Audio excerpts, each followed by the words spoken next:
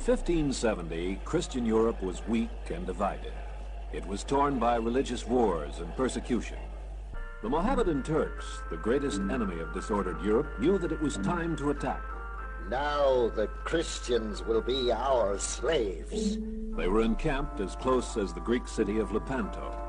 Their fleet was in the harbor. Their plans were complete. The campaign was ready to go. The saintly Pope Pius V in Rome was the only leader who seemed aware of the danger. I appeal to you rulers, and you do not listen. There is nothing to worry about, Your Holiness. At long last, he persuaded Spain and Venice to join the Papal States and form a league.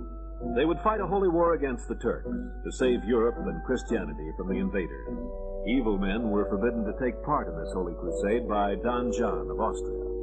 Don John was the leader appointed by the Pope.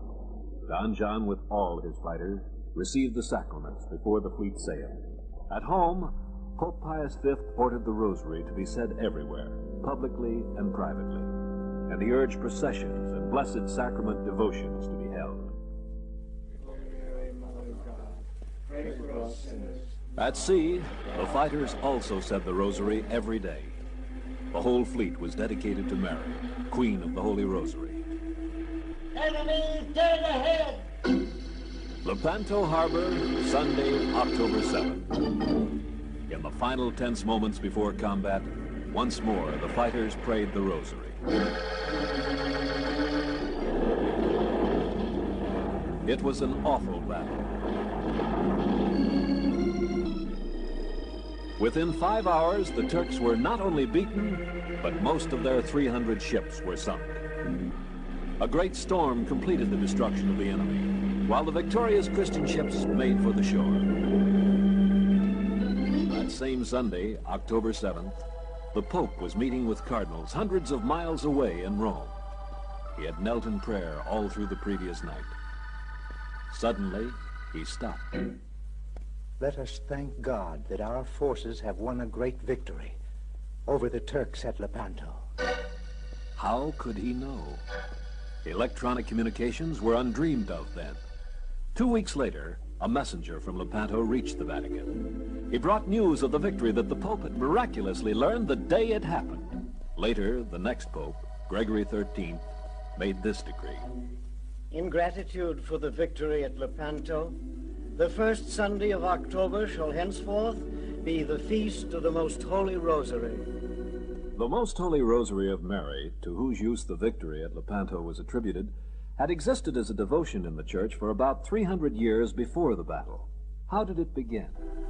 St. Dominic, the holy founder of the Dominican priests and brothers and sisters, is the one whom many popes have called the author or institutor of the Rosary in its present form.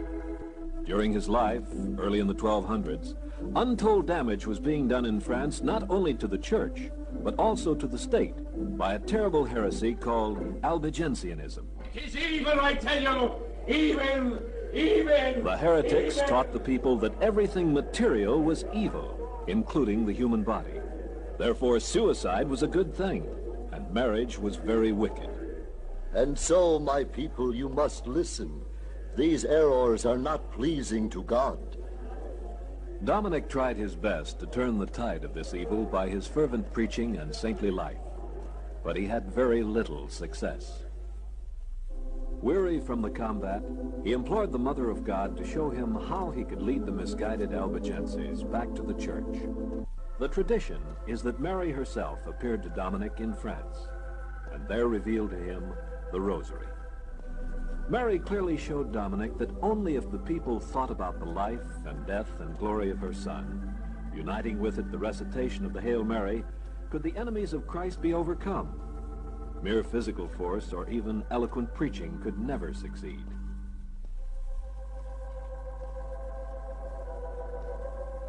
This devotion, which you are to spread by your preaching, is a practice most dear to my divine Son and me. It is a most powerful means of destroying heresy, overcoming vice, of encouraging virtue, imploring divine mercy, and obtaining protection. the faithful, will obtain many advantages through it, and they will always find me ready to aid them in their wants. A mere string of beads to count the Our Fathers and Hail Marys recited while thinking about the mysteries of our Lord's life and death. This simple weapon Dominic used at Mary's direction to convert so many thousands of heretics that the heresy disappeared, and devotion to the Rosary spread rapidly throughout the world. Historically, various means for counting repeated prayers had been used long before the time of St. Dominic. In the Garden of Gethsemane, our Lord himself showed the very human tendency to repeat favorite prayers by saying over and over for 3 hours the self-same prayer. Father, if it is possible, let this cup pass away from me. Yet not as I will, but as thou willest. Father, if it is possible, let this cup pass away. Again, from Calvary's cross, he kept on praying for his enemies over and over. Father, forgive them, for they do not know what they are doing. Father, forgive them, for they do not know. Pebbles were used by the early Christians to count the Our Fathers, which they repeated a certain number of times each day to keep a promise they had made. Later, they carried counters with them, which they made by threading berries on a string to make the counting easier. They called these strings paternosters, or Our Father beads, because of the Our Fathers they said on them. By the 12th century in Europe, they were saying Hail Marys over and over and counting them on beads, just as they had done before with the Our Fathers.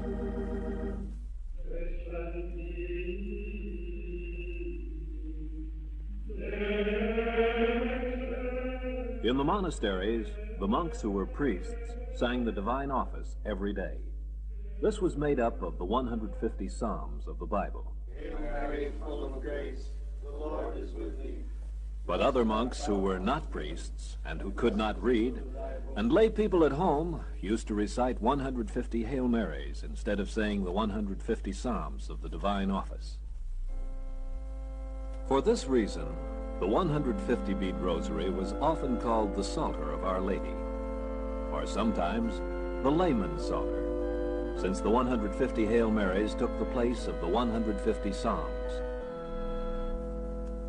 But the division of the 150 beads into 15 decades, or groups of 10, separated by the large Our Father beads, was first indicated by Mary to St. Dominic. Mary divided the rosary as a means of teaching her children the truths of their religion, which is nothing other than the wonderful story of God's love for them. She chose 15 of the most important events or scenes in her son's life, a part of the story of God's love for us. Mary asked that her children meditate on, that is, think about these events, while they say the Hail Marys of their rosary. 5 of these events are called joyful, because they remind us of the joyful beginnings of God's great work of redeeming love for us sinners. Hail, full of grace, behold, thou shalt bring forth the Son. It all began at the first joyful scene, when the angel Gabriel informed Mary that she was to be the mother of God's Son. God had promised to send him into the world to open the gates of heaven to us after Adam's sin had closed them. The second joyful scene took place when Mary visited her cousin Elizabeth, who was to be the mother of St. John the Baptist. How have I deserved that the mother of my Lord should come to me? For behold, the moment that the Thus, Elizabeth learned Mary's secret, that she was soon to give birth to the long-awaited Redeemer.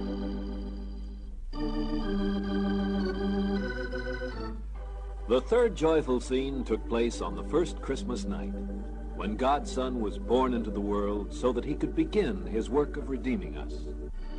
The fourth joyful event found Mary offering her divine child to God in the temple.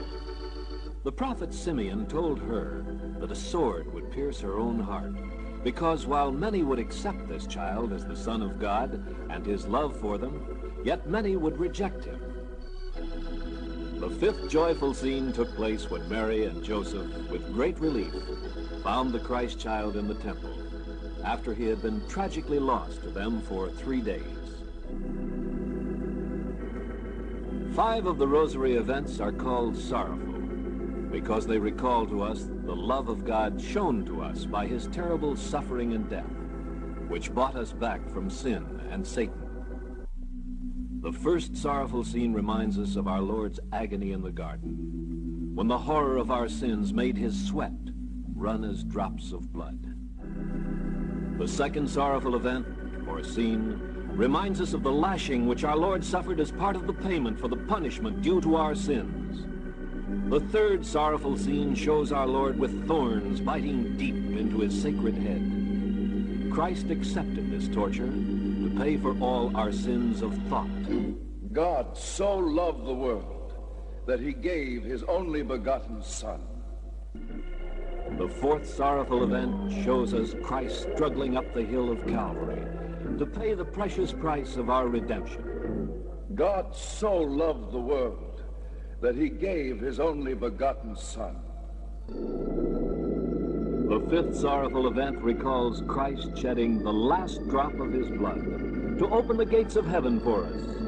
Man did his worst to God, while God did his best for man. God so loved the world that he gave his only begotten Son. The final 5 of the Rosary events are called glorious because they recall the happy triumph of God's story of love for man. The first glorious scene recalls the resurrection, when Christ conquered death and thus guaranteed our own bodily resurrection from the dead. The second glorious scene shows our Lord returning to heaven to prepare a place for us. He left behind his church to carry on his work of leading us to a happy reunion with him in heaven. The third glorious scene recalls Christ sending his Holy Spirit to enlighten his infant church, to keep it holy and free from error, and to enable it to sanctify us till the end of time. The fourth glorious scene recalls the wonderful Assumption, or taking up into heaven of Mary, body and soul.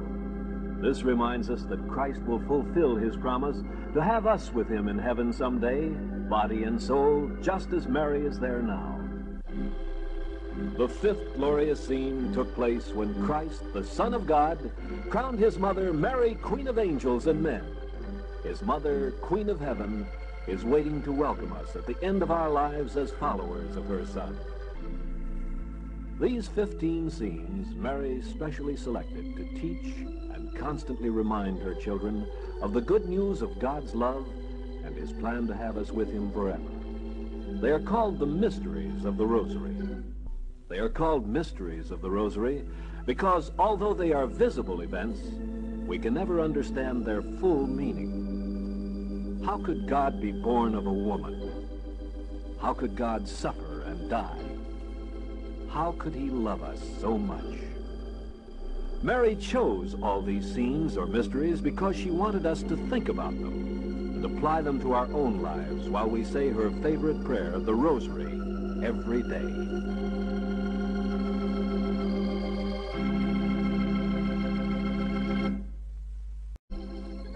Whenever we say the Rosary, we speak to God with most of the principal prayers of our faith. While holding the cross, we begin by saying the Apostles' Creed, the I believe in God. In this prayer, we proclaim our belief in all the main truths that God teaches us through the Church. On the short piece of chain before each large Our Father bead, we honor the Most Holy Trinity. Glory be to the Father, and to the Son, and to the Holy Ghost.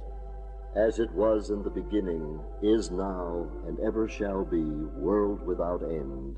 Amen.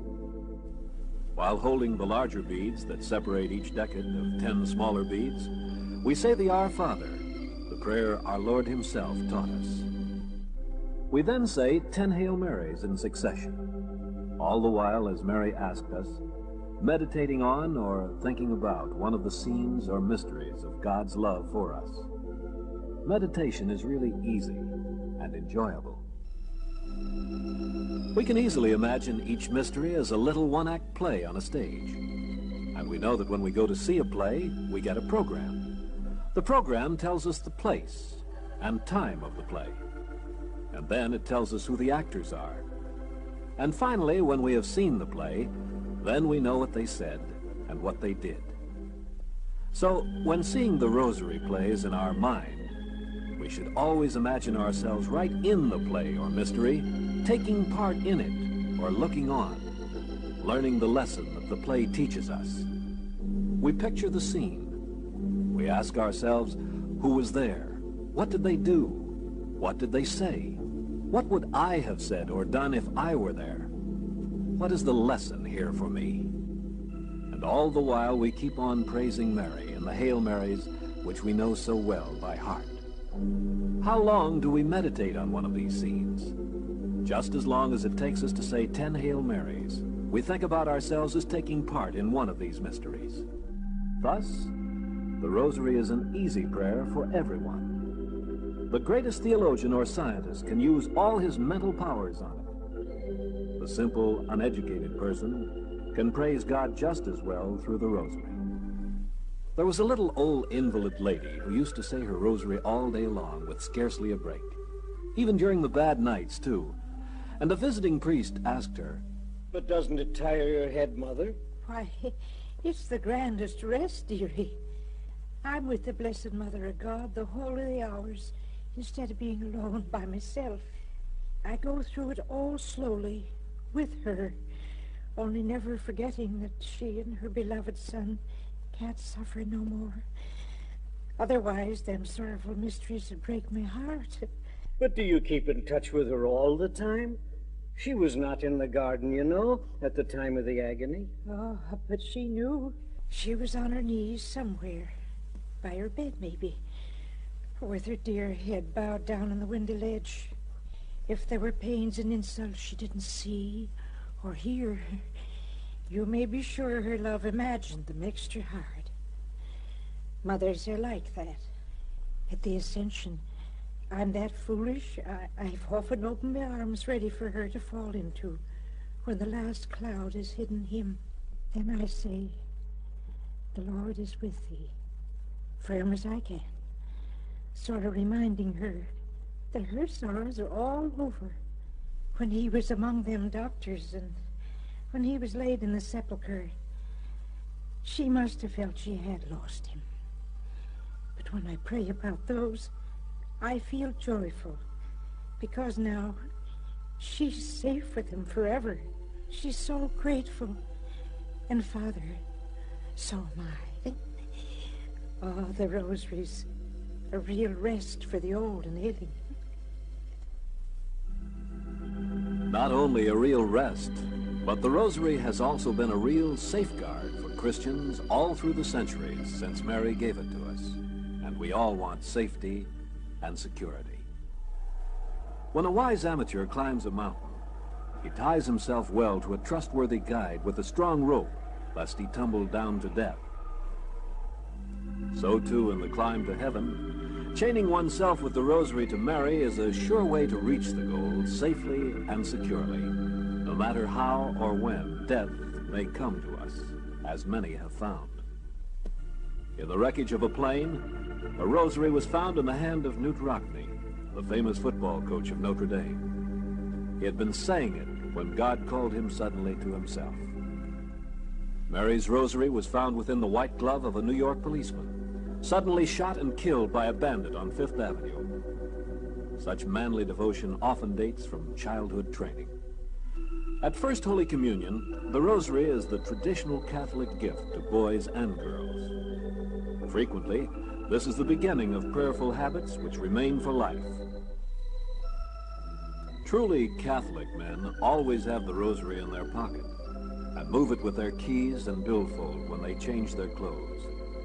In an accident, it's a silent plea that a priest be called. Catholic women feel their purse is not complete unless their Rosary is in there somewhere where it can be reached and used in spare moments. At the end of life, the Rosary is the final Catholic symbol entwined about the fingers of a loved one whom God has called to heaven with himself. The Rosary is a convenient prayer and can be said while driving or riding a bus or waiting for sleep, while walking or scrubbing the floor or plowing. The time and place matter not. Even saying the Rosary on one's fingers, not using any beads at all, gains a great number of the many Rosary indulgences. So one should never fail to say it simply because he has forgotten his beads or for some reason cannot hold them.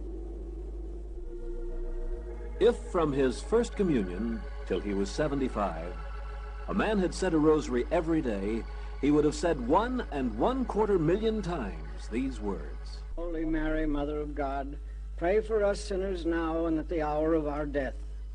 And it is certain that God's Mother will answer all those prayers, perhaps in some such way as this. Come, my child, to the kingdom where God, my Son, has prepared a place for you for all eternity. Little wonder all the recent popes urged the Rosary. Pope Pius IX said,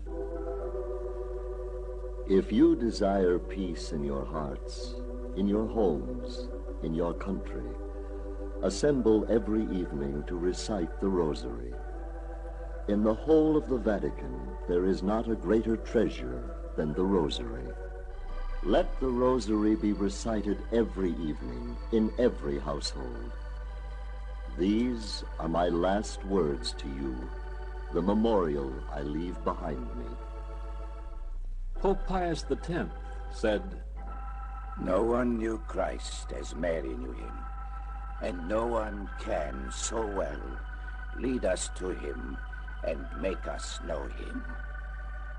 Pope Pius XI said, "The fathers and mothers of families must give an example to their children, especially when at sunset they gather together to recite the Rosary on bended knees. This is a beautiful and beneficial custom from which can come only peace and abundance of heavenly gifts for the household."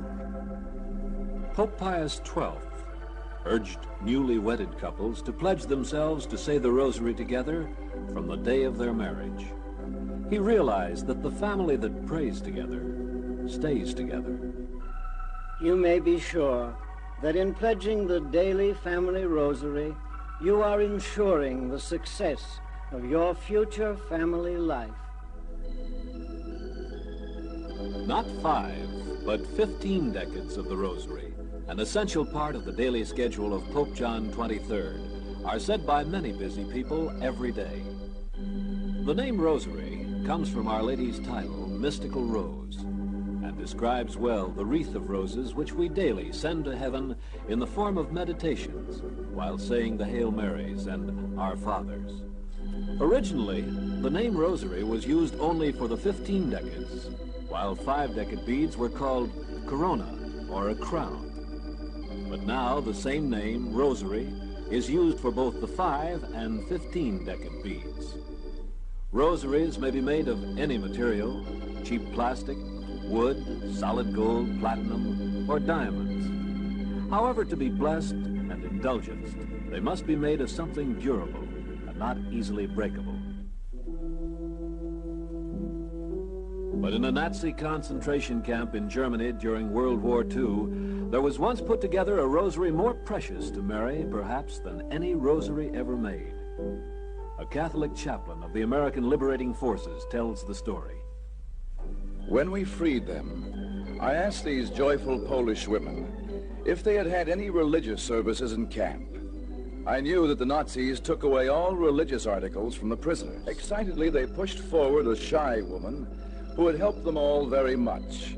And together they told me this story. When Olga was first sent to a concentration camp, she was able to hide her rosary. She said it every day herself and sometimes with groups which secretly came together with her. Saying the rosary consoled them all. Gradually it became more than a devotion. The rosary became a precious symbol of their whole faith.